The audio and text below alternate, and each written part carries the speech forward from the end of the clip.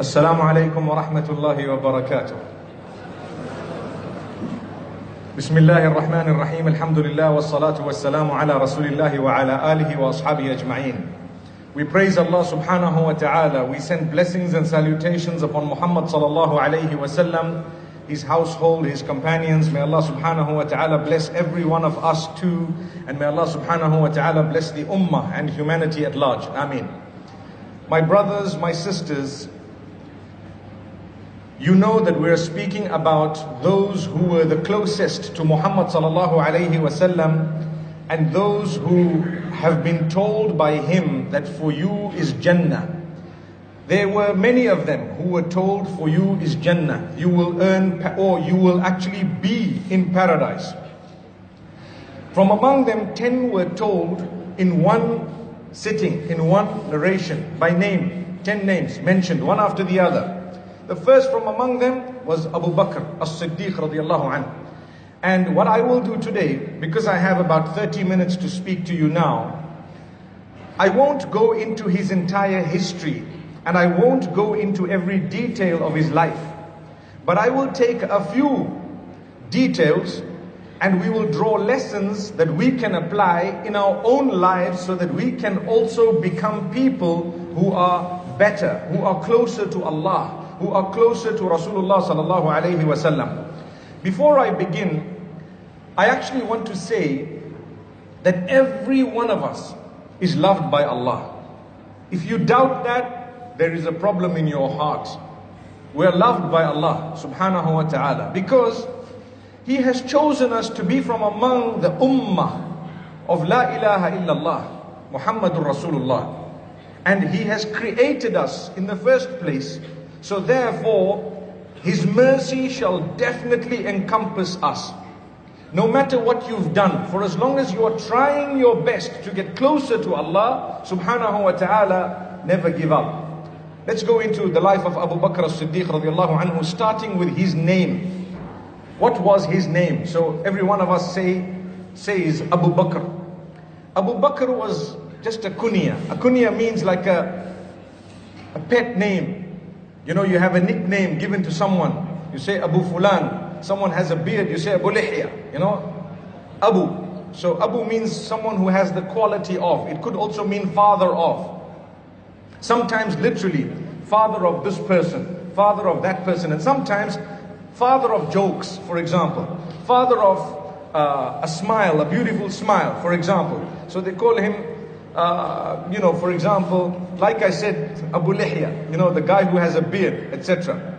I remember there was a guy in the Middle East who had a cap. He became famous for that, and they called him Abu Cap. So here, Abu Bakr as-Siddiq radiallahu anhu, it was a name given to him, and his real name was actually Abdullah. Were you aware of that? The reason why we need to know this is because he was the best of those to tread the earth after the prophets of Allah subhanahu wa ta'ala. We know that the creation of Allah subhanahu wa ta'ala, the highest and the most noble, the Prophet sallallahu alayhi wa sallam. And we have from among the humankind, the best of the lot were the prophets of Allah. They were chosen by Allah subhanahu wa ta'ala. So indeed they were the best. After them, there was a specific person who was considered the best of all humankind after the prophets of Allah, and that is Abu Bakr as-Siddiq radiallahu anhu, Abdullah. His father was known as Abu Quhafa. That was also a nickname. It was also a kunya, Abu Quhafa. His father's name was actually Uthman, subhanallah. So that makes his name Abdullah ibn Uthman radiallahu anhu. I'm sure a lot of you might not have known that before today, subhanallah. Can you just show me hands? How many did not know that? Abdullah ibn Uthman. Subhanallah. I thank Allah for giving me the opportunity to share with you the name of the best of mankind after the prophets of Allah subhanahu wa ta'ala. A man known as Abdullah ibn Uthman ibn Amir At-Taymi Al-Qurashi radiyallahu anhu. What a beautiful man. And he is indeed one of my heroes, a legend, subhanallah. I was asked a few months ago when I was in Perth, Who would you like to be with in Jannah? Who would you like to meet from among the companions or from among the people who are religious, etc., etc.? And I remember saying Abu Bakr as-Siddiq radiallahu anhu. Obviously, after the messengers of Allah subhanahu wa ta'ala, I really love to be with this man because he had some qualities that really we need to learn from. We need to learn from. Where did the Siddiq come from? The Siddiq came later on in his life because he realized and recognized that his friend, who was Muhammad ibn Abdullah sallallahu alayhi wasallam, was not a liar. So every time people said something referring to Muhammad sallallahu alayhi wasallam, he would believe it immediately, without a doubt. When the Mi'raj happened and the Prophet sallallahu alayhi wasallam went up to the 7 heavens from Baytul Maqdis, meaning from Mecca to Baytul Maqdis, gone all the way up to the 7 heavens, come down and come back, subhanallah, you know what? The people of Quraysh, obviously they began to laugh at it and they began to say, what a joke. And they started asking a question to Abu Bakr as-Siddiq radiallahu anhu, would you believe this? Without saying who said it. The minute they said his name, he said, if he said it, it's definitely the truth. Cannot be a lie, subhanallah. Now, I have a question for myself and yourselves. How many of us can be so truthful that people around you would say, if he said it, if she said it, it's not a lie? Subhanallah. Sometimes we're too embarrassed of the reality. So what we do, in order to run away from it, just lie. Subhanallah, just lie. Or create it in such a way that it's not actually a lie, but it's not true as well. It's just in the middle, dangling, hanging, Subhanallah. Someone asks you, did you go to that club? You say, well, people go, You didn't say, I went, I didn't go. You just say, people go. It's neither a yes nor a no. It's just an example that comes to my mind. We need to be so truthful that we create a reputation. If this person's given you their word, it is done. Consider it done. Inshallah, I hope and I pray that I can work on this and every one of us can work on it, because if we don't, then we haven't learned something from the laqab as-Siddiq. Laqab is like a title given to him, as-Siddiq. We need to learn something from it, and the biggest thing that I learned from it is I need to make myself such that when I say something, people believe it. And then we would also be able to recognize others who are similar. And we got to start the trend. People say, well, everyone lies. No, they don't. Not everyone lies. May Allah make it easy. He was born, Abdullah ibn Uthman radiallahu anhu was born 2 years after the Prophet sallallahu alayhi wasallam. And he was actually a Khalifa for 2 years, which makes his age upon his death exactly the same as the age of Muhammad sallallahu alayhi wasallam when he passed away. Muhammad sallallahu alayhi wasallam passed away at what age? 63. Abu Bakr as-Siddiq radiallahu anhu passed away at what age?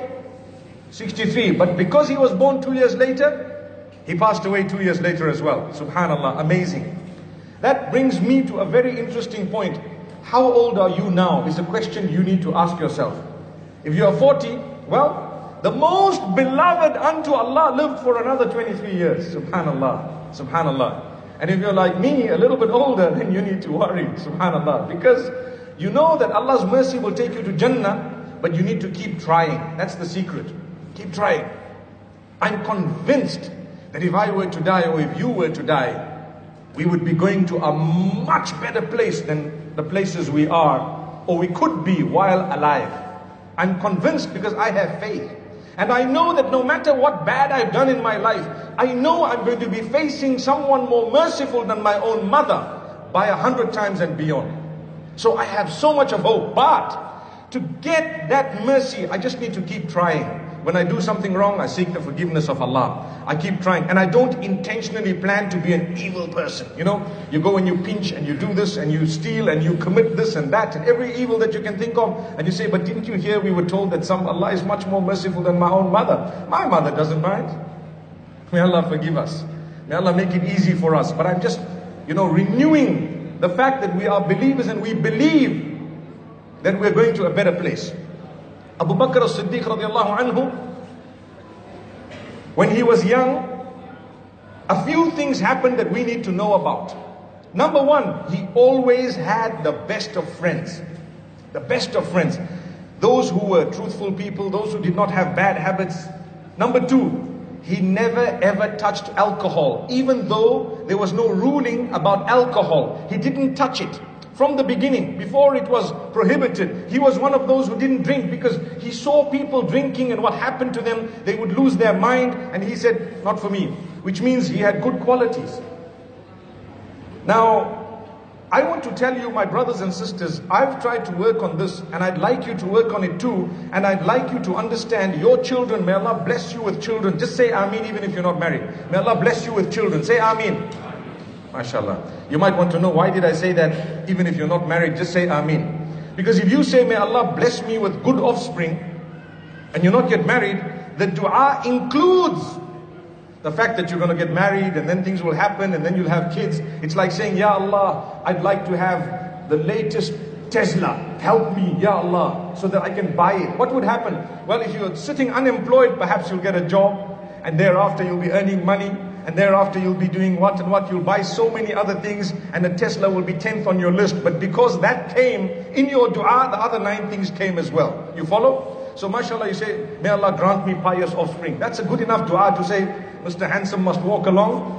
You know, subhanallah, Allah make it easy. You're waiting for Mr. Right. And this is why some of the intelligent boys, when you ask them, what's your name? You'd say, my name is Abbas Right. Subhanallah, may Allah subhanahu wa ta'ala grant us goodness and ease. So Abu Bakr as-Siddiq had good friends, radiallahu anhu. From the beginning, he had good friends. I promise you, if you had good friends, Habibi, you don't need to show that to me. I've got one better than yours here, Sheikh. You can. Don't worry, 29 minutes, 59 seconds, I'll be done. Abu Bakr as-Siddiq, radiallahu anhu, had the best of friends. And I promise you, with us, we need very good friends. If you want to be a good person, the first thing you need to do, ask yourself who your friends are, who you mix with. I promise you, that's the biggest thing I learned from Abu Bakr as-Siddiq radiallahu anhu in terms of relationships, in terms of your social circles. Subhanallah, my children, and I'd like to extend it to your children too, if you want to give them advice as they are going into universities or as they're departing the home or when they're growing up, you need to do 2 things. You need to build a relationship with them, because that's what will solve problems. People come and say, please come and explain to my daughter, you know, she's doing this and doing that. Sister, you are the mother. You're supposed to have spent so much time with your daughter all along and built a relationship. Father, you are supposed to have come home. You're supposed to have come home. And you're supposed to have spent time with your kids before it got to where it is now. A lot of us have problems with children, not because they have been diverted and they have lost the path, because we've lost the path. We didn't really build a relationship with them. So amazing how I learned this. You tell your children, firstly, you develop a relationship with them, and secondly, tell them to watch the type of friends they keep, or guide them. Guide them regarding their friends, because that is what I learned from Abu Bakr as-Siddiq radiallahu anhu. He was already a friend of Muhammad sallallahu alayhi wasallam. Yes, I know someone might say, well, that was taqdeer, that was destiny. Well, I can tell you something. That's quite a wise answer, because you don't blame destiny for your failure, but what you do is, wherever you've done something and now it's already water under the bridge, you can say, look, it was taqdeer, inshallah, I'm going to try and do better and continue making dua to Allah subhanahu wa ta'ala. So Abu Bakr as-Siddiq radiallahu anhu had the best of friends. I will make sure I have them, and I will encourage my children to have them. Because when people are going to university and they ask me, I just give you an example, and I don't know why I'm saying uni, but I think that's the age where people are molded, molded.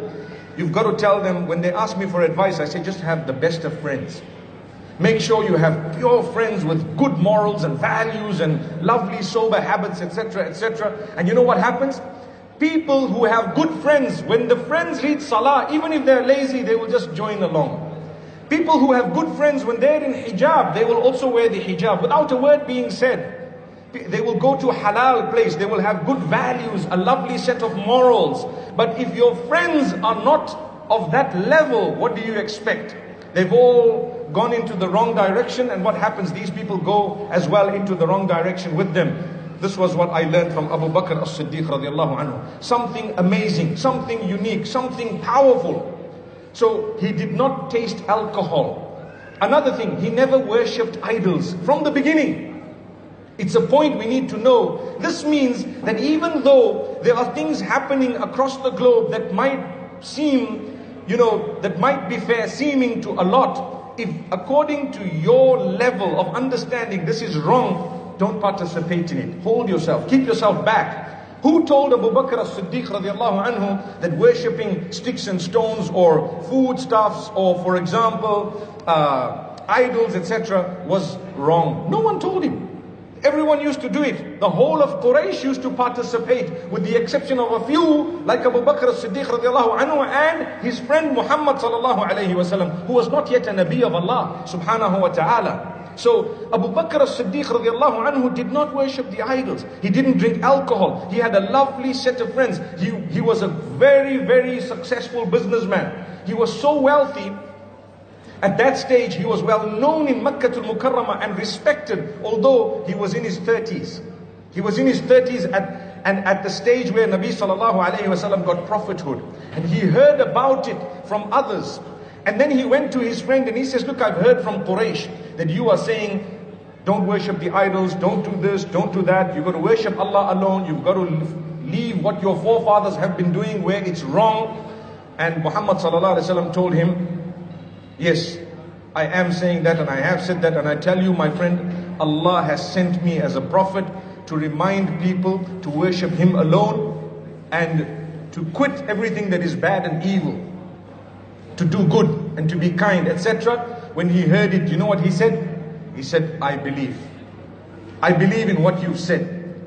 He was the first from the grown men to be a follower of Muhammad sallallahu alaihi wasallam. The first from all mankind was Khadija bint Khuwaylid radiallahu anha. Then we have Ali ibn Abi Talib radiallahu anhu, who was the first from among the boys. We have Abu Bakr as-Siddiq radiallahu anhu, who was the first from among the men. So these names, you've got to know them. We have Zayd ibn Haritha. He was a little slave boy who was freed. He accepted Islam right at the beginning. They did not doubt what was being said. You know why? Muhammad sallallahu alaihi wasallam did not call towards himself, not once. Today we hear people speaking across the globe, mashallah. When you hear a scholar speak or anyone else speak, the minute they call towards themselves, they are wrong. When they call towards Allah, an improvement of yourself for the sake of Allah, you know that we need to pray for them. We do not need to develop a personal relationship with them, especially if it's for the wrong reasons, because that's what happens sometimes. And we need to realize they are human as well. They may make mistakes, but we ask Allah subhanahu wa ta'ala to make us better people. The moment someone calls towards Allah and asks you to improve for your goodness, you must thank Allah that someone's actually sent to you to remind you to do good, to become a better person, purify yourself. And this is what Abu Bakr as-Siddiq radiallahu anhu recognized immediately. He says, this is my friend. I've known him as a truthful person. He didn't lie. He didn't cheat. He hasn't deceived anyone. He is as-Sadiq al-Amin. He is the honest, the trustworthy. And he is telling me, I am the Prophet of Allah. He says, I believe you're the Prophet of Allah. Subhanallah, subhanallah. Amazing. May Allah subhanahu wa ta'ala make us such that we recognize truth from falsehood and we're able to follow those who remind us. اتبعوا من لا يسألكم أجرا وهم مهتدون. Follow those who are asking you nothing. They are not seeking material benefit from you, but rather they are the guided ones who are trying to guide you. Allah will ask you, have you not heard our verses being recited before you, reminding you of the day of judgment and thereafter? What answer are we going to give? We're going to have to say, yes, yes, yes, you have, oh Allah, and we have heard them. May Allah make it easy for us. So Abu Bakr as-Siddiq radiallahu anhu accepts Islam. As he accepted Islam, there was a crisis. What was the crisis? People started trying to affect them in their business. They want to boycott them in their business. Because why? They are Muslim. Doesn't that ring a bell? You're a Muslim, sometimes people say, don't buy there, buy from the store next door. It happens. That's your store. But you have people who will do this to you because you're a Muslim. They won't promote you. It can happen. Unfortunately, it's their sickness. Must someone's evil make you evil? No, that's a Muslim. Keep on doing good, no matter how bad people are to you. Remember these words. That's what Abu Bakr as-Siddiq radiallahu anhu did. He kept on doing good. He became even better as a result. You know what he did? The money that he had, he started looking for people who were oppressed. He started looking for people who were being harmed, especially those who were enslaved by the Jahiliyyah, by the pre-Islamic ignorance period. Bilal ibn Rabah was being, radiallahu anhu, he was being tortured. So what did Abu Bakr as-Siddiq radiallahu anhu do? He went to Umayyah bin Khalaf. He tells him, you know what, I want to buy this slave. He says, well, it's not for sale. And then he says, you know what, I wouldn't even sell him for a penny because he's so cheap. Astaghfirullah. That ended in Abu Bakr as-Siddiq radiallahu anhu using his own money to buy someone and tell him, listen, I bought you so that they do not oppress you anymore and you are free for the sake of Allah. He did not do it to one, he did it to so many. The list is actually quite long, subhanallah. Malik ibn Fuhaira, there are actually so many of them, subhanallah. And you know what else he did? Those whom he knew, he went to them and he started telling them, you know what? Muhammad, peace be upon him, Muhammad sallallahu alaihi wasallam, my friend, our friend, he is definitely the Nabi of Allah. And I would suggest you accept because he's calling you towards worshipping your maker alone and no one else. And he's calling you towards goodness. He's asking us to leave and to abandon all evil and evil habits, etc., etc. And guess what happened? They started coming through one by one. Uthman ibn Affan radiallahu anhu came with the effort of his friend Abdullah ibn Uthman. Who was Abdullah ibn Uthman? I already told you, he was Abu Bakr as-Siddiq radiallahu anhu. So Abdullah ibn Uthman is calling Uthman ibn Affan and he accepted it. Who else? Amazing. Do you know the 10 names of the 10 who are going to paradise? A lot of them were actually invited to Islam by Abu Bakr as-Siddiq radiallahu anhu. He is the one who went up to them and said, you know what, come. Listen to this. Listen to what this man is saying. Abdul Rahman ibn Auf, Talha. Subhanallah. Who went to them? It was Abu Bakr as-Siddiq radiallahu anhu. He actually tried. Now what do I learn from it? It's good to know the history, but I told you today, I want to draw lessons. The lesson is, when I have goodness, do I share it with people? You know, we forward WhatsApp messages, and I'm giving you something practical because I don't want to make things difficult.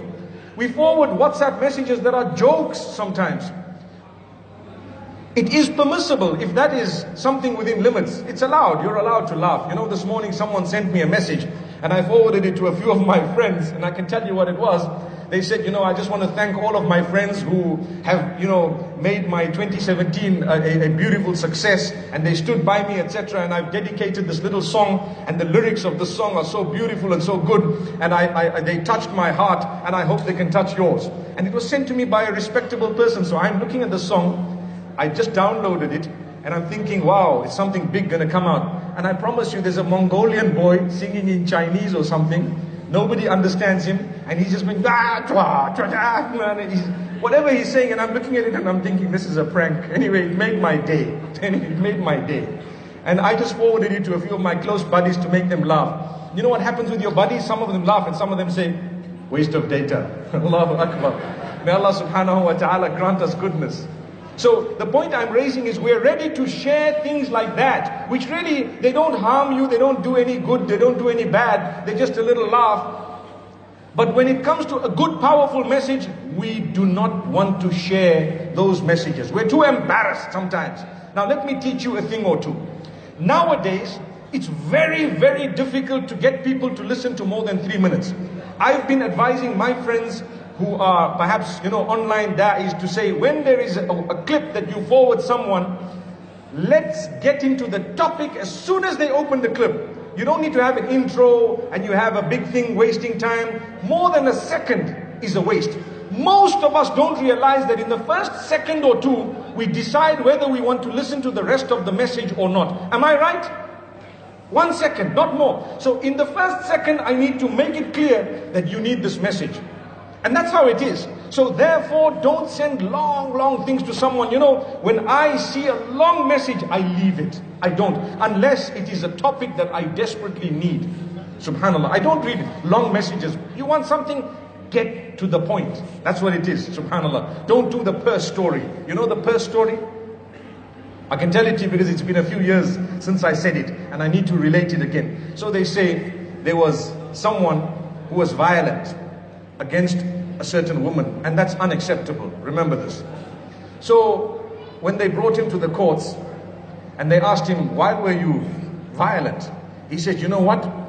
This lady here, she had a big purse and she was looking at me, smiling. She opened the purse. She took out a little purse from the first purse. And then she put the other one down. And then she looked at me and smiled. And then she opened the second purse and took out a third purse from inside the second purse and smiled at me and put it down. And then she opened the third purse and took out a fourth purse from the third purse. And she looked at me and smiled and put the third purse down. And then she opened the fourth purse and took out a fifth purse and looked at me and smiled and put the fourth purse down. And then she opened the fifth purse and she looked at me and smiled and she took out the sixth purse from inside the fifth purse and put the fifth purse down. And then she smiled at me. Then she opened the sixth purse and what did she do? She took out the seventh purse and she took that purse and she put the purse down. That was the sixth one. Then she opened the seventh one and she took out an eighth purse. So the judge says, hey, get to the point. So he says, Judge, I'm only telling you the story and look how angry you're getting. I was right there.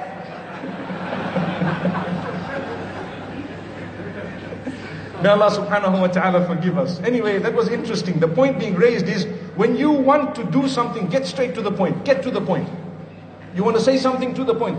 Abu Bakr as-Siddiq radiallahu anhu got to the point, and wallahi, it helped these people. He was not embarrassed. What's my friend going to say? I'm a Muslim, etc. No, you're wearing a scarf. You must explain to your friends, this is why I do it. But for that, you will have to learn why you're doing it.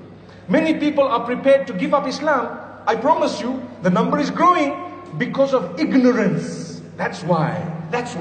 When you don't know your deen, when you haven't studied, when you haven't made the effort, for example, to go through proper answers for questions that people will legitimately ask you, you won't be able to answer them. And then you'll feel embarrassed. You feel like, there are some people out there who are just there to get you, just to get at you.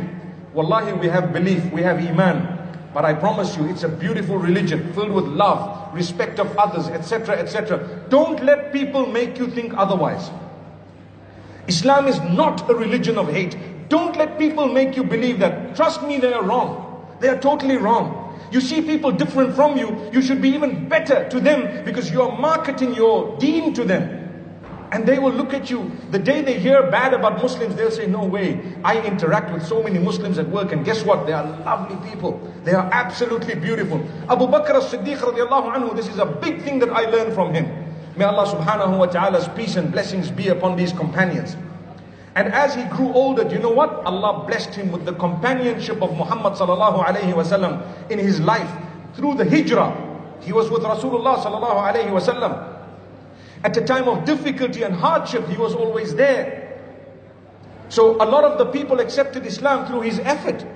Every war that happened, he participated in it to defend Islam, to go back to try and get what they had lost in Mecca, and ultimately they got it, the victory of Mecca. He was the only one. The Prophet ﷺ told him to lead the prayers, although he was there himself, but he was unwell. He's the only one. So he was indeed the highest of all of the companions. Abu Bakr as-Siddiq radiallahu anhu, Abdullah ibn Uthman. He took up the Khilafah after the Prophet ﷺ passed away, and there were a beautiful 2 years where the foundation was laid. May Allah subhanahu wa ta'ala grant us all goodness, and may Allah subhanahu wa ta'ala open our doors. Like I said, I just had 30 minutes to speak to you, and I have a few more seconds to go. I want to tell you, in 30 minutes you cannot do justice to the entire life of someone, but the idea is to draw a few points and learn lessons for ourselves. I hope you've benefited from what I've said. I'll see you later on in the day, inshallah. أقول قولي هذا وصلى الله وسلم وبارك على نبينا محمد والسلام عليكم ورحمة الله وبركاته.